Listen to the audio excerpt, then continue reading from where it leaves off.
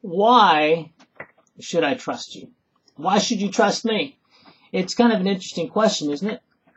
In fact, the very foundation of most relationships, whether it's a business relationship or a personal relationship, really is the whole idea of trust. And it's this whole thing on trust that either makes things move forward in terms of progress, or whether it's a transaction, or whether that relationship is going to remain in a healthy state. All of this, a lot of it has to do with trust. Why should I trust you? So let me use the whole example of sales. Let's say that you are on one side of the table. Let's say that you're the customer or the prospective customer. You're asking yourself, the person who's talking to you on the other side of the table, like me, for example, you're asking, gosh, can I trust this guy or lady who's trying to educate me or sell me on a product or a service? Or if on the other side, let's say you're the salesperson and you're going, gosh, I wonder if this person is really going to follow through on their commitment. Are they really seriously looking to purchase this, or are they just kind of kicking the tires?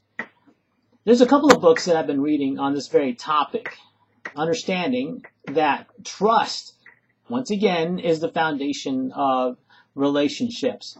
And I think we've all had those experiences where you could definitely sense that there was a lack of trust, and therefore things didn't work out, or things got really weird or dysfunctional, and so forth and so on. So I'm gonna highlight a couple of books on this whole idea on trust. The first book I want to talk about is a book written by a management consultant, Patrick Lencioni. I'm a big fan of his in terms of how he sees things, and I've had the privilege of actually hearing this person talk, this management consultant speak, and he's very fascinating and very fun to watch talk and listen to. And so one of the books that he's written is called The 5 Dysfunctions of a Team. And if you could picture a pyramid, and the pyramid has a foundation. Well, at the very foundation of that pyramid is, and if you could imagine the pyramid cut up into 5 sections, starting at the bottom, and at the very bottom of that pyramid, the foundation of it is the absence of trust, and so, or lack of trust. And so, foundational, if you would, to the dysfunctions of a team, if there's an absence of trust, several other things begin to manifest themselves within that organization, such as fear of conflict, or lack of accountability, or lack of commitment. All these things, all these indicators are simply just that. They're indicators of a lack of trust. And Patrick Lencioni continues to articulate and spell out in his book, The 5 Dysfunctions of a Team, on how you can assess in terms of a level of health or healthy trust in your organization, and whether it's a church leadership governing board, like a leadership team, or it could be a company, or it could be a family. It doesn't really matter, or it could just simply be a relationship between 2 people. The whole idea here is, how do you know whether or not the trust factor in that relationship is healthy, or does it need improvement? There's another book that I'm enjoying reading. It's called The Speed of Trust by Stephen Covey. He's also known as he's the author of 7 Habits of Highly Effective People. And so he talks about how if there is low trust, the cost of doing business, or the taxes, if you would, in that relationship go way up, and progress gets slowed down. And he talks about different examples on how that is so.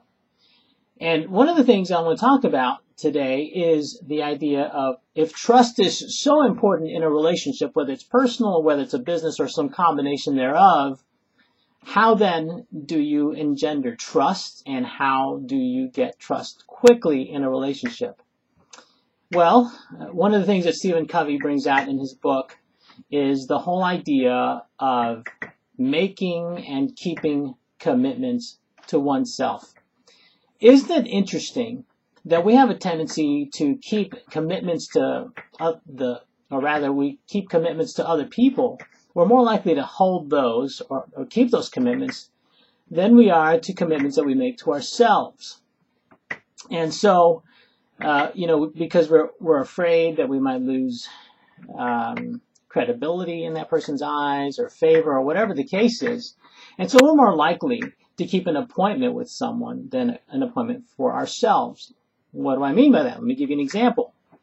Let's say that you're going to meet a friend or a client over coffee, and you say that you're going to be there at 2 o'clock. Well, you'll do almost anything to make sure that you're on time and you meet your friend there or your client. But let's say that you've made a commitment to yourself to go to the gym. Interesting, right? So sometimes we waffle, me for example, or we renege on that commitment, and I think you know where this is going. So what does this have to do with engendering trust in a relationship? Well, it has to do with credibility. Because if, for example, let's say that you are a physical fitness coach and you believe that being fit is important, exercise and eating well and all that is important, but if you or I don't look the part as a fitness coach, why in the world should anyone believe us? Why should anyone trust us? And so, again, to reiterate this another way, is that when we keep commitments and make commitments to ourselves and we follow through, it simply bolsters, number one, self-confidence. And furthermore, it also puts more weight behind our words. And there's this somethingness, if that's such a word, that people pick up on whether what I'm saying or demonstrating is trustworthy or not. And so I would challenge you, as I would myself, that if I make a commitment to myself, that I keep that commitment just as if I were making a commitment to someone else. Again, the whole idea of trust is a fascinating topic, and it's absolutely vital to relationships.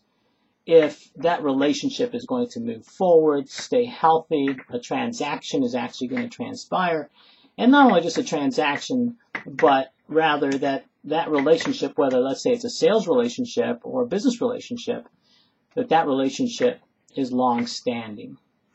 Hope this helps, and in subsequent conversations or video blogs, my hope is that I will talk further about the whole importance of and how to engender trust in relationships. Talk to you later.